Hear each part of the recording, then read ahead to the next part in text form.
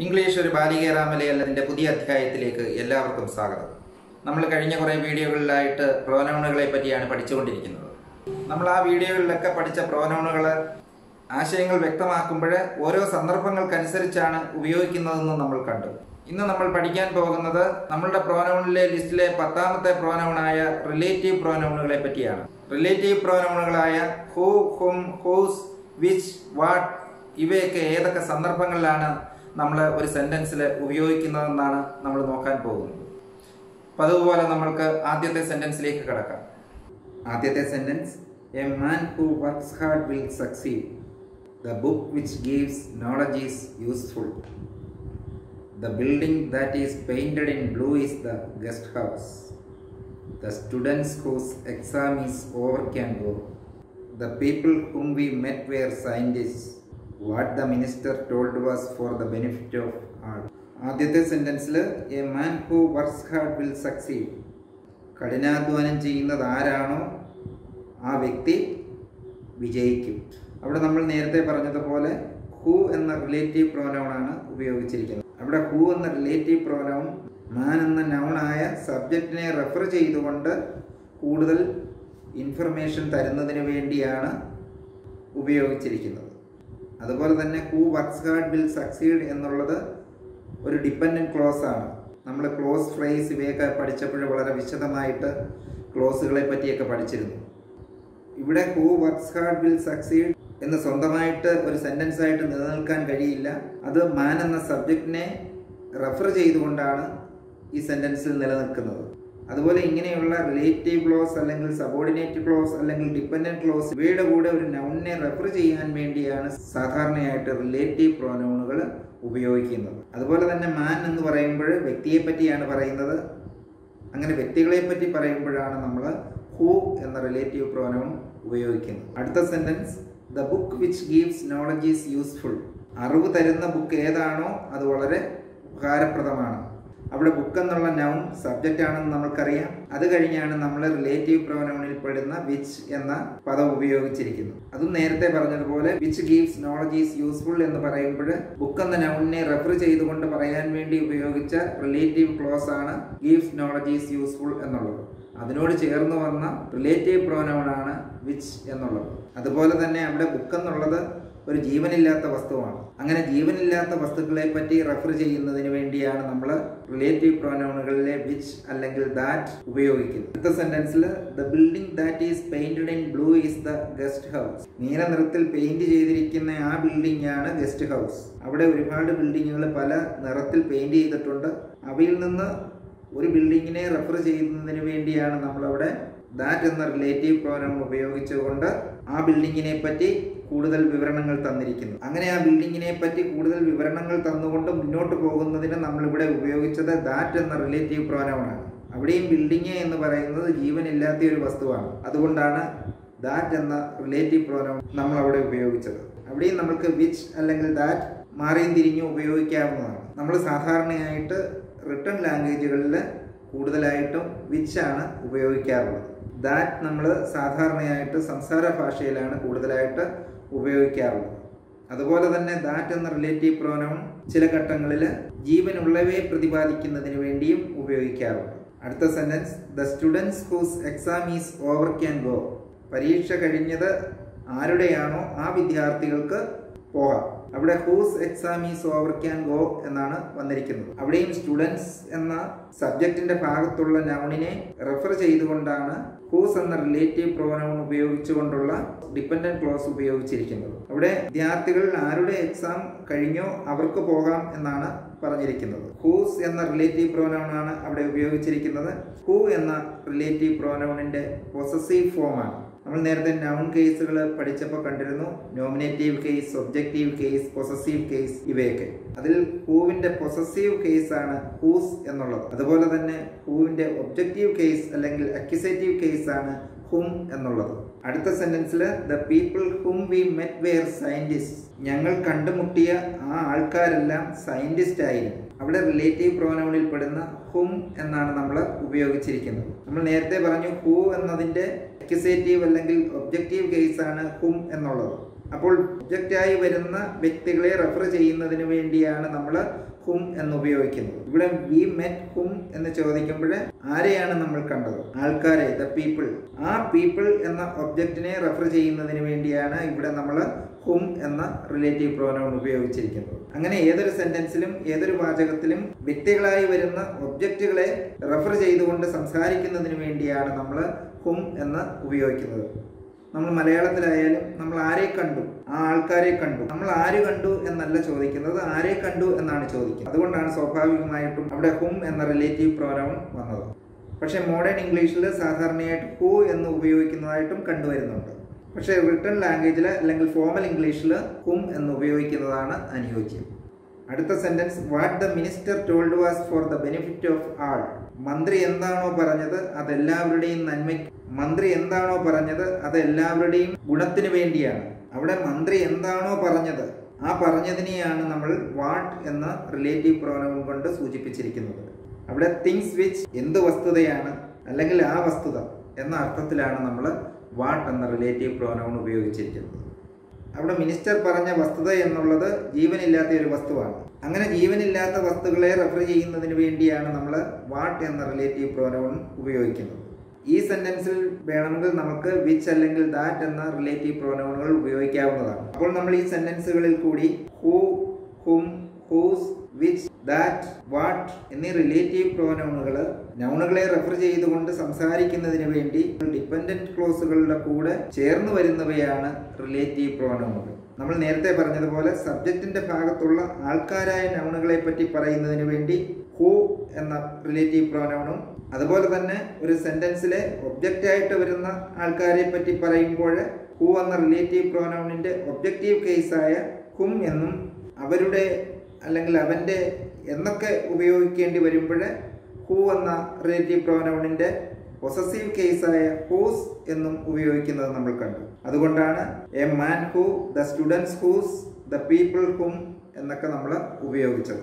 അതുപോലെ തന്നെ ജീവനില്ലാത്ത വസ്തുക്കളായ നൗണുകളെ പറ്റി റെഫർ ചെയ്യുമ്പോൾ നമ്മൾ വിച്ച് അല്ലെങ്കിൽ ദാറ്റ് അല്ലെങ്കിൽ വാട്ട് എന്ന റിലേറ്റീവ് പ്രോനൗണുകൾ ഉപയോഗിക്കുന്നത് നമ്മൾ കണ്ടു. അതുപോലെ തന്നെ ദാറ്റ് എന്ന റിലേറ്റീവ് പ്രോനൗൺ മൃഗങ്ങളെ അല്ലെങ്കിൽ ആൾക്കാരെ റെഫർ ചെയ്യുന്നതിന് വേണ്ടിയും ഇൻഫോർമലായിട്ട് ഉപയോഗിക്കാറുണ്ട്. അതുപോലെ വിച്ച് എന്ന റിലേറ്റീവ് പ്രോനൗൺ സാധാരണയായിട്ട് വസ്തുക്കളെ റെഫർ ചെയ്യുന്നതിനാണ് ഉപയോഗിക്കുന്നതെങ്കിലും ചില ഘട്ടങ്ങളിൽ മൃഗങ്ങളെ റെഫർ ചെയ്യുന്നതിന് വേണ്ടിയും ഉപയോഗിക്കാറുണ്ട്. അതുപോലെ തന്നെ ഹൂ, ഹും, ഹൂസ് ഈ റിലേറ്റീവ് പ്രോനൗണുകൾ ഉപയോഗിക്കുമ്പോൾ പലപ്പോഴും നമുക്കൊരു കൺഫ്യൂഷൻ കടന്നു വരാറുണ്ട്. ഏത് റിലേറ്റീവ് പ്രോനൗൺ ആണ് ആ സെന്റൻസിൽ ഉപയോഗിക്കേണ്ടതെന്ന്. അങ്ങനെ നമ്മൾക്ക് സംശയം വരുന്ന സന്ദർഭങ്ങളിൽ നമ്മൾ നോക്കേണ്ടത് he, she, they, I, V ഇവ ആൻസർ ആയിട്ട് വരുന്ന സെന്റൻസുകളിൽ നമ്മൾ ഹൂ എന്ന റിലേറ്റീവ് പ്രോനൗൺ ആണ് ഉപയോഗിക്കേണ്ടത്. ഉദാഹരണമായിട്ട് ആദ്യത്തെ സെന്റൻസിൽ തന്നെ a man who works hard, കഠിനാധ്വാനം ചെയ്യുന്ന ആ മനുഷ്യൻ. കഠിനാധ്വാനം ചെയ്യുന്ന ആര് എന്ന് നമ്മൾ ചോദിക്കുമ്പോൾ ഹി, അവൻ എന്ന് നമ്മൾക്ക് ആൻസർ കിട്ടും. അപ്പോൾ അവിടെ he who works hard will succeed എന്നാവും. അങ്ങനെയുള്ള സന്ദർഭങ്ങളിൽ നമ്മൾ ഹൂ എന്ന റിലേറ്റീവ് പ്രോനൗൺ ആണ് ഉപയോഗിക്കുന്നത്. അതുകൊണ്ടാണ് he, she, they who work hard എന്ന് വന്നാലും ഹൂ എന്ന റിലേറ്റീവ് പ്രോനൗൺ ആണ് അവിടെ ഉപയോഗിക്കുന്നത്. അതുകൊണ്ട് he, she, they, I, V ഇവയൊക്കെ ഒരു സെന്റൻസിൽ ആൻസർ ആയിട്ട് വരുന്നുണ്ടെങ്കിൽ അവിടെയൊക്കെ നമ്മൾക്ക് ഹൂ എന്ന റിലേറ്റീവ് പ്രോനൗൺ ആണ് ഉപയോഗിക്കേണ്ടത്. അതുപോലെ തന്നെ him, her, dum, me, us, it ഇവ ആൻസർ ആയിട്ട് വരുമ്പോഴാണ് നമ്മൾ ഹും എന്ന് ഉപയോഗിക്കുന്നത്. ഇവിടെ തന്നെ നമ്മൾ പറഞ്ഞ the people hmm we met wear scientist. നമ്മൾ കണ്ട ആൾക്കാരെല്ലാം സയന്റിസ്റ്റ് ആയിരുന്നു. നമ്മൾ ആര് കണ്ടു എന്നല്ല ചോദിക്കുന്നത്, നമ്മൾ ആരെയാണ് കണ്ടത് എന്നാണ് ചോദിക്കുന്നത്.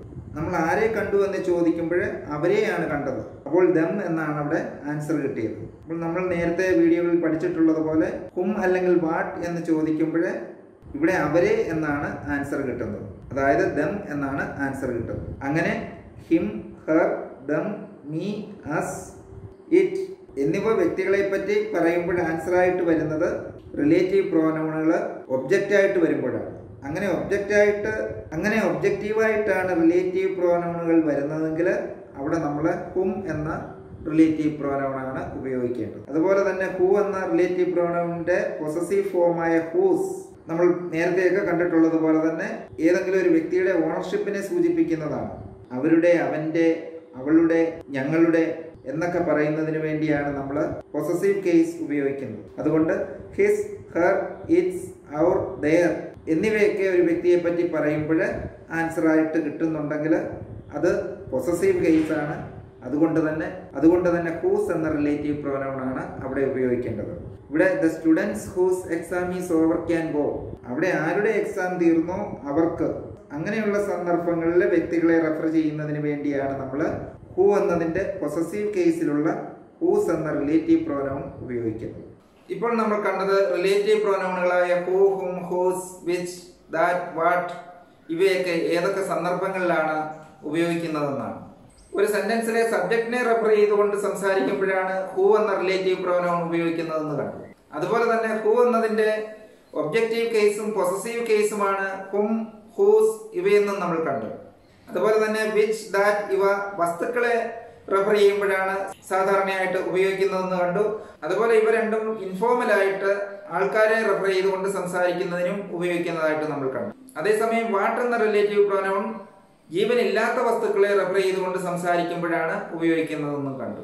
ഇനി നമുക്കൊരു സെന്റൻസിലെ റിലേറ്റീവ് പ്രോനൗണുകൾ എല്ലായ്പ്പോഴും ഉപയോഗിക്കേണ്ടതായിട്ടുണ്ടോ, അല്ലെങ്കിൽ ഏതൊക്കെ സന്ദർഭങ്ങളിൽ നമുക്ക് റിലേറ്റീവ് പ്രോനൗണുകൾ ഒരു സെന്റൻസ് എഴുതുമ്പോഴേ അല്ലെങ്കിൽ സംസാരിക്കുമ്പോഴേ ഒഴിവാക്കാം എന്ന് നമുക്ക് നോക്കാം. ആദ്യത്തെ sentence, the picture which I boat yesterday is beautiful. These are the gifts that Abu boat yesterday. ആദ്യത്തെ സെന്റൻസിൽ the picture which I boat yesterday is beautiful, ഞാൻ ഇന്നലെ വാങ്ങിയ പിക്ചർ ഏതോ അത് വളരെ ഭംഗിയുള്ളതാണ്. ഇവിടെ വിച്ച് എന്ന റിലേറ്റീവ് പ്രോനൗൺ ആണ് നമ്മൾ ഉപയോഗിച്ചിരിക്കുന്നത്. കാരണം അവിടെ പിക്ചർ എന്നുള്ള നൗണിനെയാണ് റെഫർ ചെയ്തിരിക്കുന്നത്. ഇവിടെ പിക്ചർ എന്നുള്ളത് ഈ സെന്റൻസിലെ ഒബ്ജക്റ്റ് ആണ്. ഐ ബോട്ട്, ഞാൻ എന്ത് വാങ്ങി എന്നുള്ളതിൻ്റെ ആൻസർ ആണ് പിക്ചർ എന്നുള്ളത്. അതുകൊണ്ട് അത് ആ സെന്റൻസിലെ ഒബ്ജക്റ്റ് ആണ്. ആ ഒബ്ജക്റ്റിനെ റെഫർ ചെയ്യുന്നതുകൊണ്ടാണ് നമ്മൾ വിച്ച് എന്ന റിലേറ്റീവ് പ്രോനൗൺ അവിടെ ഉപയോഗിച്ചിരിക്കുന്നത്. അങ്ങനെ ഒരു ഒബ്ജക്റ്റിന്റെ ഭാഗത്തുള്ള വസ്തുവിനെ റെഫർ ചെയ്തുകൊണ്ട് നമ്മളൊരു റിലേറ്റീവ് പ്രോനൗൺ ഉപയോഗിക്കുമ്പോൾ ഒരുപക്ഷെ വേണമെങ്കിൽ നമ്മൾക്ക് റിലേറ്റീവ് പ്രോനൗണുകൾ ഒഴിവാക്കാം. ഈ സെന്റൻസിൽ തന്നെ വിച്ച് എന്ന റിലേറ്റീവ് പ്രോനൗൺ ഒഴിവാക്കിക്കൊണ്ട് നമ്മൾ ആ സെന്റൻസ് പറയുകയാണെങ്കിൽ the picture I boat yesterday is beautiful എന്നാവും. അങ്ങനെ പറയുന്നതിൽ കൂടിയും ആ സെന്റൻസിന്റെ അർത്ഥം നമുക്ക് കിട്ടുന്നുണ്ട്. അതുപോലെ തന്നെ these are the gifts that Abu boat yesterday, Abu ഇന്നലെ വാങ്ങിയ ഗിഫ്റ്റുകളാണ് ഇവയൊക്കെ. അവിടെയും ദാറ്റ് എന്ന റിലേറ്റീവ് പ്രോനൗൺ ഉപയോഗിച്ചിരിക്കുന്നത് ഗിഫ്റ്റ് എന്ന ഒബ്ജക്റ്റിനെ റെഫർ ചെയ്തുകൊണ്ടാണ്. അവിടെ അബു ബോട്ട്, അബു വാങ്ങി, എന്ത് വാങ്ങി, ഗിഫ്റ്റ് വാങ്ങി. അതുകൊണ്ട് ഗിഫ്റ്റ് എന്നുള്ളതാണ് അവിടെ ഒബ്ജക്റ്റ്. ആ ഒബ്ജക്റ്റിനെ റെഫർ ചെയ്തുകൊണ്ടാണ് ദാറ്റ് എന്ന റിലേറ്റീവ് പ്രോനൗൺ അവിടെ ഉപയോഗിച്ചിരിക്കുന്നത്. അപ്പോൾ അവിടെ വേണമെങ്കിലും നമ്മൾക്ക് ദാറ്റ് എന്ന റിലേറ്റീവ് പ്രോനൗൺ ഒഴിവാക്കിക്കൊണ്ട് ആ സെന്റൻസ് എഴുതാവുന്നതാണ്. These are the gifts Abu boat yesterday, ഈ ഗിഫ്റ്റുകളെല്ലാം അബു ഇന്നലെ വാങ്ങിയതാണ്. അങ്ങനെ പറയുമ്പോഴും ആ സെന്റൻസിന്റെ അർത്ഥം അവിടെ പൂർണ്ണമാവുന്നുണ്ട്. അപ്പോൾ ഈ രണ്ട് സെന്റൻസുകളിൽ കൂടി നമ്മൾ കണ്ടത് ഒരു സെന്റൻസിലെ ഒബ്ജക്റ്റുകളെ റെഫർ ചെയ്യുന്നതിന് വേണ്ടിയാണ് നമ്മൾ റിലേറ്റീവ് പ്രോനൗണുകൾ ഉപയോഗിക്കുന്നതെങ്കിൽ അത് ചില ഘട്ടങ്ങളിൽ നമുക്ക് ഒഴിവാക്കാനൊക്കും എന്നുള്ളതാണ്. ഇവിടെ വിച്ച്, ദാറ്റ് എന്നീ റിലേറ്റീവ് പ്രോനൗണുകൾ അതാത് സെന്റൻസുകളിൽ പിക്ചർ, ഗിഫ്റ്റ് എന്നീ ഒബ്ജക്റ്റുകളെ റെഫർ ചെയ്തുകൊണ്ടാണ് ഉപയോഗിച്ചിരിക്കുന്നത്. അതുകൊണ്ട് ഈ രണ്ട് റിലേറ്റീവ് പ്രോനൗണുകൾ ഒഴിവാക്കിയാൽ തന്നെയും ആ സെന്റൻസിന്റെ അർത്ഥം അവിടെ പൂർണ്ണമാകുന്നുണ്ട്. ആ സെന്റൻസിന് യാതൊരു വിധമായ യോജിപ്പ് കേടും അവിടെ വരുന്നില്ല. അതേസമയം വിച്ച്, ദാറ്റ് ഈ റിലേറ്റീവ് പ്രോനൗണുകൾ തന്നെ സബ്ജക്റ്റിനെ റെഫർ ചെയ്തുകൊണ്ടാണ് വരുന്നതെങ്കിൽ തീർച്ചയായും അവ നമുക്ക് ഒഴിവാക്കാൻ സാധിക്കുകയില്ല. ഈ രണ്ട് സെന്റൻസുകൾ ഉദാഹരണമായിട്ട് പറയാൻ തന്നെ കാരണം പല സന്ദർഭങ്ങളിലും പലരും വിചാരിക്കാറുണ്ട് ഇവിടെ നമ്മൾക്ക് വിച്ച് അല്ലെങ്കിൽ ദാറ്റ് എന്ന റിലേറ്റീവ് പ്രോനൗൺ ഉപയോഗിക്കേണ്ട ആവശ്യതയുണ്ടോ ഇല്ലയോ എന്ന്. ഇവിടെ വിച്ച് അല്ലെങ്കിൽ ദാറ്റ് എന്ന റിലേറ്റീവ് പ്രോനൗൺ ഒബ്ജക്റ്റിന്റെ ഭാഗത്ത് വന്നതുകൊണ്ട് ഒഴിവാക്കിയെങ്കിലും പല സ്ഥലങ്ങളിലും നമ്മൾക്ക് ഒബ്ജക്റ്റിന്റെ ഭാഗത്താണ് ഇവ വരുന്നതെങ്കിലും ആ സെന്റൻസിൽ വിച്ച് അല്ലെങ്കിൽ ദാറ്റ് എന്ന റിലേറ്റീവ് പ്രോനൗൺ ഉപയോഗിച്ചുകൊണ്ട് തരുന്ന വിവരത്തിന്റെ പ്രാധാന്യം അനുസരിച്ചാണ് അവയെ ഒഴിവാക്കുകയോ ഒഴിവാക്കാതിരിക്കുകയോ ചെയ്യുന്നത്. അല്ലാതെ വിച്ച് അല്ലെങ്കിൽ ദാറ്റ് എന്ന റിലേറ്റീവ് പ്രോനൗൺ ഒബ്ജക്റ്റിന്റെ ഭാഗത്ത് വരുമ്പോഴെല്ലാം നമുക്ക് ഒഴിവാക്കാൻ സാധിക്കുകയില്ല. ഇപ്പോൾ നമ്മൾ relative പ്രോനൗണുകളായ who, hmm, whose, which, what, that ഇവയൊക്കെ ഏതൊക്കെ സന്ദർഭങ്ങളിലാണ് ആശയങ്ങൾ വ്യക്തമാക്കുമ്പോൾ ഉപയോഗിക്കുന്നു എന്നുള്ളതാണ് കണ്ടത്. കൂടാതെ റിലേറ്റീവ് പ്രോനൗണുകൾ ഒരു സെന്റൻസിലെ ഒബ്ജക്റ്റ് ആയിട്ട് വരുമ്പോൾ അവ ഏതൊക്കെ സന്ദർഭങ്ങളിൽ നമ്മൾക്ക് ഒഴിവാക്കാമെന്നും കണ്ടു. ഇനി നമ്മൾ ഡിഫൈനിങ് ആൻഡ് നോൺ ഡിഫൈനിങ് ക്ലോസുകളെ പറ്റിയാണ് പഠിക്കാൻ പോകുന്നത്. ഒരു സെന്റൻസിലെ ക്ലോസുകൾ റിലേറ്റീവ് പ്രോനൗണുമായി ചേർന്ന് വരുമ്പോഴാണ് നമ്മൾ അതിനെ റിലേറ്റീവ് ക്ലോസ് എന്ന് പറയുന്നത്. പക്ഷേ ഈ ക്ലോസുകൾ തന്നെ ഡിഫൈനിങ് ക്ലോസുകളുമുണ്ട്, നോൺ ഡിഫൈനിങ് ക്ലോസുകളുമുണ്ട്. അവ എപ്പോഴൊക്കെയാണ് ഡിഫൈനിങ് ക്ലോസ് അല്ലെങ്കിൽ നോൺ ഡിഫൈനിങ് ക്ലോസ് എന്നിങ്ങനെ അറിയപ്പെടുന്നതെന്ന് നോക്കാം. ആദ്യത്തെ sentence, I know the teacher who teaches all subjects. He likes the gift which I brought for him on his birthday. നമുക്ക് ആദ്യമായിട്ട് ഡിഫൈനിങ് ക്ലോസുകളെ പറ്റി പഠിക്കാം. ആദ്യത്തെ സെന്റൻസിൽ I know the teacher who teaches all subjects. എല്ലാ വിഷയങ്ങളും പഠിപ്പിക്കുന്ന ആ ടീച്ചറിനെ എനിക്കറിയാം. അവിടെ the teacher who teaches all subjects എന്നാണ് വന്നിരിക്കുന്നത്. എല്ലാ സബ്ജക്റ്റും പഠിപ്പിക്കുന്ന ടീച്ചർ ആരാണോ ആ ടീച്ചറിനെ എനിക്കറിയാമെന്നാണ് ആ സെന്റൻസിൽ കൂടി പറയുന്നത്. അവിടെ ഹു ടീച്ചസ് ഓൾ സബ്ജക്ട്സ് എന്നുള്ളതാണ് അവിടുത്തെ ഡിപ്പെൻഡന്റ് ക്ലോസ്. ആ ഡിപ്പെൻഡന്റ് ക്ലോസിലാണ് ഹു എന്ന റിലേറ്റീവ് പ്രോനൗൺ വന്നിരിക്കുന്നത്. അവിടെ ആ സെന്റൻസിനെ രണ്ട് ഭാഗമായിട്ട് നോക്കിയാൽ ആദ്യത്തെ part I know the teacher എന്നാകും. അവിടെ എനിക്ക് ടീച്ചറിനെ അറിയാം. പക്ഷേ ഹു എന്ന റിലേറ്റീവ് പ്രോനൗണോട് കൂടി ചേർന്ന് വരുന്ന ക്ലോസ് കൂടി ഇല്ലാതെ ആ സെന്റൻസിന്റെ അർത്ഥം അവിടെ പൂർണ്ണമാകുന്നില്ല. ഹു ടീച്ചസ് ഓൾ സബ്ജക്ട്സ് എന്നുകൂടി വന്നെങ്കിൽ മാത്രമേ ആ സെന്റൻസിൽ കൂടി എന്താണ് പറയാൻ ശ്രമിച്ചതെന്ന് നമുക്ക് മനസ്സിലാകുകയുള്ളൂ. അതായത് ഹു ടീച്ചസ് ഓൾ സബ്ജക്ട്സ് എന്നുള്ളത് ആ സെന്റൻസിനെ പറ്റിയുള്ള വളരെ പ്രധാനമായിട്ടുള്ള വിവരണമാണ്. അതുകൊണ്ട് തന്നെ അത് ഒഴിവാക്കുകയാണെങ്കിൽ നമുക്ക് ആ സെന്റൻസിന്റെ പൂർണ്ണത ലഭിക്കുന്നില്ല. അങ്ങനെ ഏതെങ്കിലും ക്ലോസുകൾ അല്ലെങ്കിൽ ഭാഗങ്ങൾ ഒരു സെന്റൻസിൽ നമ്മൾ പറയാൻ ആഗ്രഹിക്കുന്ന കാര്യത്തെപ്പറ്റി പൂർണ്ണമായുള്ള ഒരു വ്യക്തത അല്ലെങ്കിൽ പൂർണ്ണമായിട്ടുള്ള ഒരു വിവരണം തരുന്നതിന് വേണ്ടി ഉപയോഗിക്കുമ്പോഴാണ് അവയെ നമ്മൾ ഡിഫൈനിങ് ക്ലോസുകൾ എന്ന് പറയുന്നത്. ഇവിടെ അതുകൊണ്ട് ഹു ടീച്ചേഴ്സ് ഓൾ സബ്ജക്ട്സ് എന്നുള്ളത് ഈ സെന്റൻസിലെ ഡിഫൈനിങ് ക്ലോസ് ആണ്. ഇവിടെ ഒരുപാട് ടീച്ചേഴ്സ് ഉണ്ട്, പക്ഷേ എല്ലാ സബ്ജക്റ്റും പഠിപ്പിക്കുന്ന ആ ടീച്ചറിനെ എനിക്കറിയാം എന്ന് പറയുന്നതിന് വേണ്ടിയാണ് ഹു ടീച്ചേഴ്സ് ഓൾ സബ്ജക്ട്സ് എന്നുള്ള ക്ലോസ് അവിടെ വന്നിരിക്കുന്നത്. അതുപോലെ തന്നെ രണ്ടാമത്തെ സെന്റൻസിൽ he likes the gift which I brought for him on his birthday. അവന്റെ ജന്മദിനത്തിൽ ഞാൻ അവന് വേണ്ടി കൊണ്ടുവന്ന ഗിഫ്റ്റ് അവൻ വളരെ ഇഷ്ടപ്പെടുന്നു. അവിടെയും ഒരുപാട് ഗിഫ്റ്റുകളുണ്ട്. Which I brought for him on his birthday എന്നാണ് വന്നിരിക്കുന്നത്. അതാണ് അവിടുത്തെ ഡിപ്പെൻഡന്റ് ക്ലോസ്.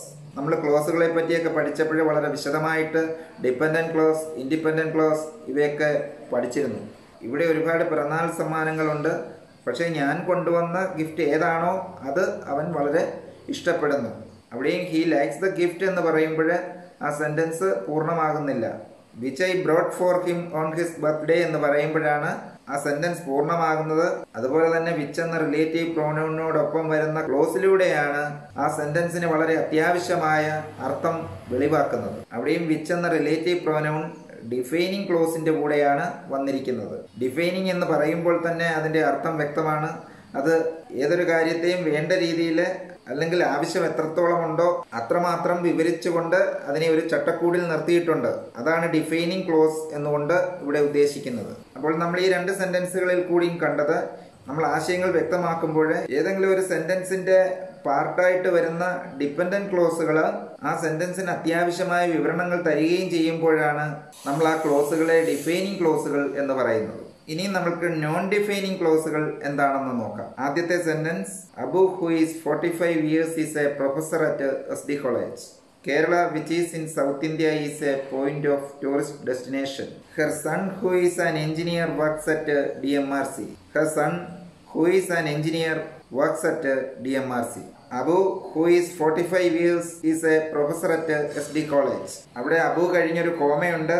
അത് കഴിഞ്ഞാണ് who is 45 years എന്ന് ഉപയോഗിച്ചിരിക്കുന്നത്. അതിനുശേഷം വീണ്ടും ഒരു കോമയുണ്ട്. അത് കഴിഞ്ഞാണ് is a professor at SD college എന്ന് ഉപയോഗിച്ചിരിക്കുന്നത്. അവിടെ 45 വയസ്സുള്ള അബു SD കോളേജിലെ പ്രൊഫസറാണെന്നാണ് പറയുന്നത്. അവിടെ ഹു എന്നുള്ളതാണ് റിലേറ്റീവ് പ്രോനൗൺ. അത് ചേർന്ന് വന്നിരിക്കുന്ന ഡിപ്പെൻഡന്റ് ക്ലോസ് ആണ് ഹു ഈസ് 45 years എന്നുള്ളത്. ഇവിടെ നോൺ ഡിഫൈനിങ് എന്ന് പറയുമ്പോൾ തന്നെ അവയെ നമ്മൾ ഡിഫൈൻ ചെയ്തിട്ടില്ല. എത്രമാത്രം ഇൻഫർമേഷൻ വേണമെന്ന് അതിനൊരു ചട്ടക്കൂടില്ല, അതിന് യാതൊരു നിയന്ത്രണവും വെച്ചിട്ടില്ല. നമ്മൾ മലയാളത്തിലായാലും ഏതെങ്കിലും കാര്യങ്ങൾ സംസാരിക്കുമ്പോൾ പലപ്പോഴും നമ്മൾ പറയാൻ ഉദ്ദേശിക്കുന്ന ആ കാര്യത്തിന്റെ കാതലായ കാര്യങ്ങളിൽ നിന്ന് അതിനെ സംബന്ധിച്ചുള്ള വളരെ അപ്രധാനമായിട്ടുള്ള കാര്യങ്ങളും പറഞ്ഞു പോകാറുണ്ട്. വളരെ അപ്രധാനമായി പറയുന്ന ആ കാര്യത്തെയാണ് നമ്മൾ നോൺ ഡിഫൈനിങ് ക്ലോസ് എന്നുകൊണ്ട് ഉദ്ദേശിക്കുന്നത്. അങ്ങനെ ആ അപ്രധാനമായ കാര്യങ്ങളുടെ വിവരണം ഇല്ലെങ്കിൽ പോലും നമ്മൾ പറയാൻ ഉദ്ദേശിക്കുന്ന ആ കാതലായ കാര്യം കേൾക്കുന്നയാളോട് വ്യക്തമാക്കാൻ കഴിയും, അല്ലെങ്കിൽ എഴുതുന്ന സെന്റൻസിൽ കൂടി വ്യക്തമാക്കാൻ കഴിയും. അവിടെ നമ്മൾ ഹു ഈസ് 45 years എന്നുള്ള ക്ലോസ് ഒഴിവാക്കിയാൽ പോലും Abu is A professor at SD college എന്ന് കിട്ടും. അങ്ങനെ പറഞ്ഞാൽ തന്നെ ആ സെന്റൻസിൽ കൂടി നമ്മൾ ഉദ്ദേശിക്കുന്ന ആശയം പ്രകടമായിട്ടുണ്ട്. കാരണം ഹു ഈസ് 45 years എന്നുള്ളത് നോൺ ഡിഫൈനിങ് ക്ലോസ് ആണ്. ആ സെന്റൻസിനെ പറ്റിയുള്ള അഡീഷണൽ ആയിട്ടുള്ള വിവരണമാണ്. അതുപോലെ തന്നെ അടുത്ത sentence Kerala which is in south India is A point of tourist destination. തെക്കേ ഇന്ത്യയിലുള്ള കേരളം വിനോദസഞ്ചാരികളുടെ ഒരു താവളമാണ്, അല്ലെങ്കിൽ വിനോദസഞ്ചാരികൾ എത്തുന്ന ഒരു കേന്ദ്രമാണ്. അവിടെയും കേരള എന്നതിന് ശേഷം നമ്മൾ കോമ ഉപയോഗിച്ചിട്ടുണ്ട്. അതിനുശേഷമാണ് which is in south India എന്ന് ഉപയോഗിച്ചിരിക്കുന്നത്. അതിനുശേഷവും നമ്മളൊരു കോമ ഉപയോഗിച്ചതിന് ശേഷമാണ് is A point of tourist destination എന്ന് ഉപയോഗിച്ചിരിക്കുന്നത്. അവിടെയും Kerala is A point of tourist destination എന്ന് പറഞ്ഞാൽ തന്നെ ആ സെന്റൻസിൽ കൂടി നമ്മൾ ഉദ്ദേശിക്കുന്ന അർത്ഥം വെളിവാകുന്നുണ്ട്. അവിടെയും തെക്കേ ഇന്ത്യയിൽ ഉള്ള എന്ന് സൂചിപ്പിക്കുന്ന which is in south India എന്നുള്ള ക്ലോസ് നോൺ ഡിഫൈനിങ് ക്ലോസ് ആണ്. അത് ആ സെന്റൻസിൽ എക്സ്ട്രാ അല്ലെങ്കിൽ വളരെ പ്രാധാന്യമില്ലാത്ത വിവരണമാണ് തരുന്നത്. അതേപോലെ അടുത്ത രണ്ട് സെന്റൻസുകളിലേക്ക് വരാം. Her sun who is an engineer works at DMRC. അവിടെ നമ്മൾ ഹു ഈസ് ആൻ എഞ്ചിനീയർ എന്നുള്ളത് കോമ ഇല്ലാതെയാണ് ഉപയോഗിച്ചിരിക്കുന്നത്. Her sun who is an engineer works at DMRC എന്നാണ്. അങ്ങനെ നമ്മൾ ഉപയോഗിച്ചപ്പോൾ ആ സെന്റൻസിൽ കൂടി വ്യക്തമാകുന്നത് അവർക്ക് ഒന്നിലധികം മകനുണ്ട്.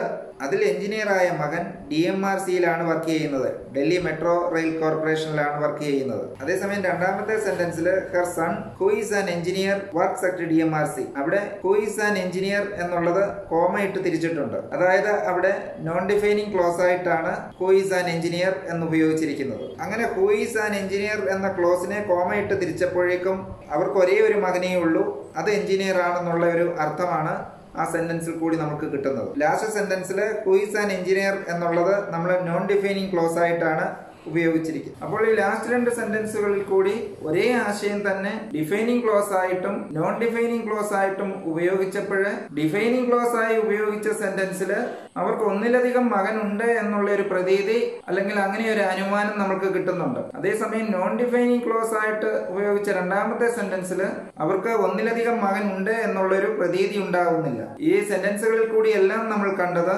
നോൺ ഡിഫൈനിങ് ക്ലോസുകൾ എക്സ്ട്രാ ഇൻഫർമേഷൻ തരുമ്പോഴും അവയൊക്കെ കോമ ചേർന്നാണ് എല്ലാ സെന്റൻസുകളിലും വരുന്നത്.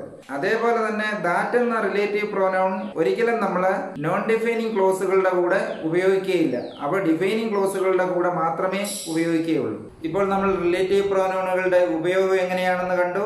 അതുപോലെ തന്നെ റിലേറ്റീവ് പ്രോനൗണുകൾ ഏതൊക്കെ അവസരത്തിൽ ഒഴിവാക്കാമെന്ന് കണ്ടു. അതേപോലെ ഡിഫൈനിങ് അല്ലെങ്കിൽ നോൺ ഡിഫൈനിങ് ക്ലോസുകളുടെ കൂടെ റിലേറ്റീവ് പ്രോനൗണുകൾ ഉപയോഗിക്കുമ്പോഴുണ്ടാകുന്ന മാറ്റങ്ങളും നമ്മൾ കണ്ടു. ഇനി നമുക്ക് ഒരു സെന്റൻസിൽ റിലേറ്റീവ് പ്രോനൗണുകൾ എവിടെ ഉപയോഗിക്കണം, അതിന്റെ സ്ഥാനം എവിടെ ആയിരിക്കണമെന്ന് നോക്കാം. ആദ്യത്തെ sentence Abu who helped me works with my neighbour Sumesh. Abu works with my neighbour Sumesh who helped me. ഇവിടെ രണ്ട് സെന്റൻസുകളാണ് നമ്മൾക്കുള്ളത്. ആദ്യത്തെ സെന്റൻസിൽ Abu who helped me works with my neighbour Sumesh. എന്നെ സഹായിച്ച അബു എന്ന വ്യക്തി എന്റെ അയൽക്കാരനായ സുമേഷിനോടൊപ്പമാണ് ജോലി ചെയ്യുന്നത്. നമ്മൾ പറയാൻ ഉദ്ദേശിച്ചതും ഈ കാര്യം തന്നെയാണ്. ഈ സെന്റൻസിൽ നമ്മൾ ഹു എന്ന റിലേറ്റീവ് പ്രോനൗൺ ആണ് ഉപയോഗിച്ചിരിക്കുന്നത്. ഹു എന്ന റിലേറ്റീവ് പ്രോനൗൺ എന്നെ സഹായിച്ച അബുവിന്റെ തൊട്ടടുത്തായിട്ടാണ് ഉപയോഗിച്ചിരിക്കുന്നത്. അതേസമയം രണ്ടാമത്തെ സെന്റൻസിൽ Abu works with my neighbour Sumesh who helped me. അവിടെ ഹു എന്ന റിലേറ്റീവ് പ്രോനൗൺ സുമേഷ് എന്ന നൗണിന് ശേഷമാണ് ഉപയോഗിച്ചിരിക്കുന്നത്. അപ്പോൾ ആ സെന്റൻസിന്റെ അർത്ഥം തന്നെ മാറുന്നതായിട്ട് നമുക്ക് കാണാം. അവിടെ എന്നെ സഹായിച്ച സുമേഷ് എന്ന് പറയുന്ന വ്യക്തി എന്റെ അയൽക്കാരനായ അബുവിനോടൊപ്പമാണ് ജോലി ചെയ്യുന്നതെന്നായി. അതേസമയം നമ്മൾ പറയാൻ ഉദ്ദേശിച്ചത് ആദ്യത്തെ സെന്റൻസിൽ പറഞ്ഞതുപോലെ എന്നെ സഹായിച്ച അബു എന്റെ അയൽക്കാരനായ സുമേഷിനൊപ്പമാണ് ജോലി ചെയ്യുന്നതെന്നാണ്. അപ്പോൾ ഈ രണ്ട് സെന്റൻസുകളിൽ കൂടി നമുക്ക് മനസ്സിലാക്കാവുന്ന ഒരു കാര്യം, നമ്മൾ ഏത് വ്യക്തിയെ പറ്റിയാണോ പറയാൻ ഉദ്ദേശിക്കുന്നത് അതിന് തൊട്ടടുത്തായിട്ട് നമ്മൾ റിലേറ്റീവ് പ്രോനൗണുകൾ ഉപയോഗിക്കുമ്പോഴാണ് നമ്മൾ യഥാർത്ഥത്തിൽ ഉദ്ദേശിക്കുന്ന ആശയം വ്യക്തമാക്കാൻ കഴിയുന്നത്. ഇവിടെ രണ്ടാമത്തെ സെന്റൻസിൽ സുമേഷ് എന്ന നൗണിന് ശേഷമാണ് നമ്മൾ ഹു എന്ന റിലേറ്റീവ് പ്രോനൗൺ ഉപയോഗിച്ചിരിക്കുന്നത്. അങ്ങനെ ഉപയോഗിച്ചപ്പോഴേക്കും അബു ആണ് എന്നെ ഹെൽപ്പ് ചെയ്തതെന്നുള്ള ആശയം തന്നെ മാറിപ്പോകുന്നതായിട്ട് കാണാം. അതുകൊണ്ട് റിലേറ്റീവ് പ്രോനൗണുകൾ എപ്പോഴും നമ്മളൊരു സെന്റൻസിൽ ഏത് വ്യക്തി അല്ലെങ്കിൽ വസ്തുവിനെ പറ്റിയാണോ പറയാൻ ഉദ്ദേശിക്കുന്നത് ആ വ്യക്തി അല്ലെങ്കിൽ വസ്തുവിന്റെ തൊട്ടടുത്തായിട്ട് വേണം ഉപയോഗിക്കാനെന്നാണ് ഈ സെന്റൻസുകൾ കൂടി നമുക്ക് മനസ്സിലാകുന്നത്. അപ്പോൾ നമ്മൾ ഈ രണ്ട് സെന്റൻസുകളിൽ കൂടി ഇപ്പോൾ കണ്ടത് റിലേറ്റീവ് പ്രോനൗണുകൾ ഒരു സെന്റൻസിൽ എവിടെയാണ് ഉപയോഗിക്കേണ്ടത്, അവയുടെ സ്ഥാനം എവിടെയായിരിക്കണം, അങ്ങനെ അവ യഥാസ്ഥാനത്ത് ഉപയോഗിച്ചില്ല എങ്കിൽ ആ സെന്റൻസിനുണ്ടാകുന്ന മാറ്റമാണ് നമ്മൾ ഈ രണ്ട് സെന്റൻസുകളിൽ കൂടി കണ്ടത്. അപ്പോൾ നമ്മൾ ഏത് വ്യക്തി അല്ലെങ്കിൽ വസ്തുവിനെ പറ്റിയാണോ പറയാൻ ഉദ്ദേശിക്കുന്നത് ആ വ്യക്തി അല്ലെങ്കിൽ വസ്തുവിന്റെ തൊട്ടടുത്തായിട്ട് വേണം റിലേറ്റീവ് പ്രോനൗണുകൾ ഉപയോഗിക്കേണ്ടത്.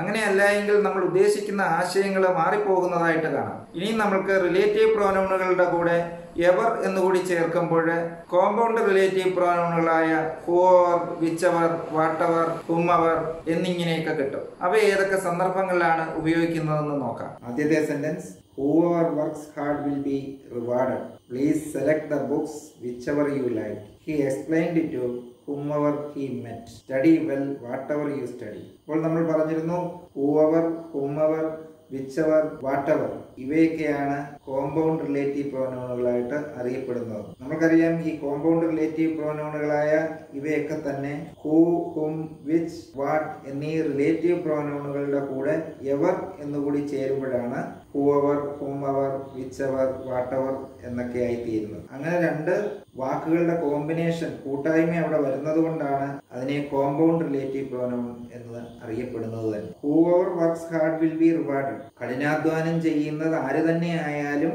അവർക്ക് പ്രതിഫലം കൊടുക്കും. അവിടെ കോമ്പൗണ്ട് റിലേറ്റീവ് പ്രോനൗണായ ഹൂവർ എന്നാണ് ഉപയോഗിച്ചിരിക്കുന്നത്. ഹൂവർ എന്ന് പറഞ്ഞാൽ ആര് തന്നെയായാലും അല്ലെങ്കിൽ ആരായാലും. ഹൂവർ യു മീറ്റ്, നീ ആരെ കണ്ടാലും. അവിടെ നമ്മൾ പ്രത്യേകമായിട്ട് ഒന്നിനെ റെഫർ ചെയ്യുന്നില്ല, ആരായാലും. അവിടെ നമ്മൾ ഒരു ഗ്രൂപ്പിലെ ഏതെങ്കിലും ഒരു വ്യക്തിയാകാം, അല്ലെങ്കിൽ നമ്മൾ കാണാത്ത വ്യക്തിയാകാം.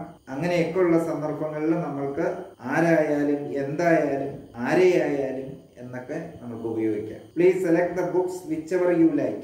ഒരുപാട് ബുക്കുകൾ ഷെൽഫിൽ ഇരിപ്പുണ്ട്. Please select the books which ever you like. അത് തിരഞ്ഞെടുക്കുക. നിങ്ങൾ ഏതൊക്കെ ബുക്കുകൾ വേണമെങ്കിലും തിരഞ്ഞെടുക്കുക. അതാണ് which ever you like, the books which ever you like. അതുപോലെ he explained it to ഹുമെവർ he met. അവൻ കണ്ടുമുട്ടിയവരോടൊക്കെ വിവരിച്ചു. ഹുമവർ, അവിടെയും ഹുമവർ എന്നുള്ളത് ഹും എന്ന റിലേറ്റീവ് പ്രോനൗൺ ഉപയോഗിച്ചതുപോലെ ഒബ്ജക്റ്റിന്റെ സ്ഥാനത്താണ് വന്നിരിക്കുന്നത്. He met hmm. Study well whatever you study. നിങ്ങൾ എന്ത് തന്നെ പഠിച്ചാലും അത് നല്ലവണ്ണം പഠിക്കുക. അവിടെ വാട്ടെവർ എന്നുള്ള കോമ്പൗണ്ട് റിലേറ്റീവ് പ്രോനൗൺ ആണ് ഉപയോഗിച്ചിരിക്കുന്നത്. നമ്മൾ ആദ്യത്തെ സെന്റൻസിൽ Hoover works hard will be rewarded എന്നാണ് പറഞ്ഞിരിക്കുന്നത്. അവിടെ ഹൂവർ എന്നുള്ളത് നോമിനേറ്റീവ് കേസ് അല്ലെങ്കിൽ സബ്ജക്റ്റീവ് കേസിലാണ് ഉപയോഗിച്ചിരിക്കുന്നത്. സബ്ജക്റ്റിന്റെ സ്ഥാനത്താണ് നമ്മൾ ഹൂ എന്ന റിലേറ്റീവ് പ്രോനൗൺ ഉപയോഗിക്കുന്നത് പോലെ ഹൂവർ എന്നും ഉപയോഗിക്കുന്നത്. അതുപോലെ തന്നെ വിച്ചവർ എന്നുള്ളത് സബ്ജക്റ്റിനെ റെഫർ ചെയ്യുന്നതിനും ഒബ്ജക്റ്റിനെ റെഫർ ചെയ്യുന്നതിനും നമുക്ക് ഉപയോഗിക്കാം. അതേസമയം ഹുമവർ എന്നുള്ളത് ഹൂവർ എന്നുള്ളതിന്റെ അക്യൂസേറ്റീവ് അല്ലെങ്കിൽ ഒബ്ജക്റ്റീവ് ഫോം ആണ്. അതുകൊണ്ട് അത് ഒബ്ജക്റ്റ് ആയിട്ട് വരുന്ന വ്യക്തികളെ റെഫർ ചെയ്യുന്നതിന് വേണ്ടിയാണ് ഉപയോഗിക്കുന്നത്. ഇപ്പോൾ നമ്മൾ കോമ്പൗണ്ട് റിലേറ്റീവ് പ്രോനൗണുകൾ ഏതൊക്കെ സന്ദർഭങ്ങളിലാണ് ഉപയോഗിക്കുന്നതെന്നാണ് കണ്ടത്. നമ്മൾ ജനറലായിട്ട് പറയുമ്പോൾ ആരൊക്കെയായാലും ഏതൊക്കെയായാലും എങ്ങനെയൊക്കെ ആയാലും എന്നൊക്കെ ഉപയോഗിക്കേണ്ടി വരുന്ന സന്ദർഭങ്ങളിലാണ് പ്രധാനമായിട്ടും കോമ്പൗണ്ട് റിലേറ്റീവ് പ്രോനൗണുകൾ ഉപയോഗിക്കുന്നതെന്ന് കണ്ടു. ഇനി നമുക്ക് ഈ വീഡിയോയിൽ പഠിച്ച കാര്യങ്ങൾ ഒന്നുകൂടി ഒന്ന് ഓടിച്ചു നോക്കാം. നമ്മൾ ആദ്യം റിലേറ്റീവ് പ്രോനൗണുകൾ ഏതൊക്കെ സന്ദർഭങ്ങളിലാണ് ഉപയോഗിക്കുന്നതെന്ന് കണ്ടു. അതേപോലെ തന്നെ ഏതൊക്കെ സന്ദർഭങ്ങളിൽ നമ്മൾക്ക് റിലേറ്റീവ് പ്രോനൗണുകൾ ഒഴിവാക്കാമെന്ന് കണ്ടു. അത് പ്രധാനമായിട്ടും ഒബ്ജക്റ്റിന്റെ സ്ഥാനത്ത് വരുമ്പോഴാണ് റിലേറ്റീവ് പ്രോനൗണുകൾ ഒഴിവാക്കണമെങ്കിൽ ഒഴിവാക്കാവുന്നത്. അതുപോലെ തന്നെ റിലേറ്റീവ് പ്രോനൗണുകൾ നോൺ ഡിഫൈനിങ് ആയിട്ടും ഡിഫൈനിങ് ആയിട്ടുമുള്ള ക്ലോസുകളുടെ കൂടെ ഉപയോഗിക്കുമ്പോഴുണ്ടാകുന്ന മാറ്റങ്ങളും നമ്മൾ കണ്ടു. അതുപോലെ തന്നെ റിലേറ്റീവ് പ്രോനൗണുകൾ ഒരു സെന്റൻസിൽ ഏത് സ്ഥാനത്തായിരിക്കണം, അവയുടെ സ്ഥാനം എവിടെയായിരിക്കണം എന്നും നമ്മൾ കണ്ടു. പിന്നീട് നമ്മൾ കണ്ടത് സാധാരണ റിലേറ്റീവ് പ്രോനൗണുകളുടെ കൂടെ തന്നെ എവർ എന്നുകൂടി ചേരുമ്പോൾ compound relative പ്രോനൗണുകളായ whichever, whatever, Hoover, ഹുമവർ എന്നൊക്കെയായി മാറുന്നതാണ്. റിലേറ്റീവ് പ്രോനൗണുകളെ പറ്റിയുള്ള ഈ വീഡിയോ വളരെ പ്രധാനപ്പെട്ടതാണ്. നമ്മൾ എഴുതുമ്പോഴായാലും സംസാരിക്കുമ്പോഴായാലും ഈ റിലേറ്റീവ് പ്രോനൗണുകളൊക്കെ എപ്പോഴും സാധാരണയായിട്ട് ഉപയോഗത്തിൽ കടന്നു വരുന്നവയാണ്. അതുകൊണ്ട് തന്നെ ഈ വീഡിയോയിൽ പറഞ്ഞ കാര്യങ്ങൾ എല്ലാവരും നല്ലവണ്ണം പ്രയോജനപ്പെടുത്തണം. അങ്ങനെ നമ്മൾക്ക് ഇംഗ്ലീഷ് ഒരു ബാലികേറാമലെ അല്ലാതെയാക്കാം.